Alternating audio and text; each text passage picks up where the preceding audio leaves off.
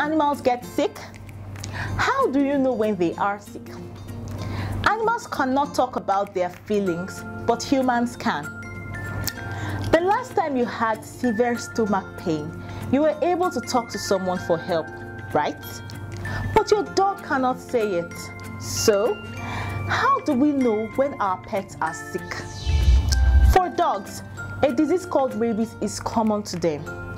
Rabies is a disease that affects the blood of a sick animal, and it can happen to foxes, hyenas, wolves, and bats. Have you seen a mad dog before? Mad dogs are dogs infected with rabies, and when they bite, they transfer the disease because the germs are in their saliva. Scary, right? How can we determine if a dog has rabies? The first thing is that the animals infected will change in its behavior. Then they may stop eating and drinking. Can rabies be controlled? I'm sure you're asking. Of course, it can be controlled. Dogs in an area can be given vaccines that protect them against rabies.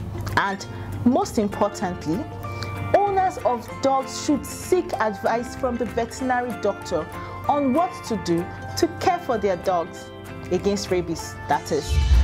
Another disease common to animals is called the pox. Now, animal pox, especially that of sheep, is so contagious. Unlike rabies, pox only spreads to animals within its own species, but it can be controlled too.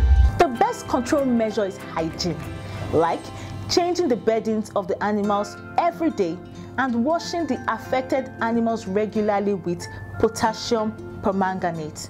Thank you for watching.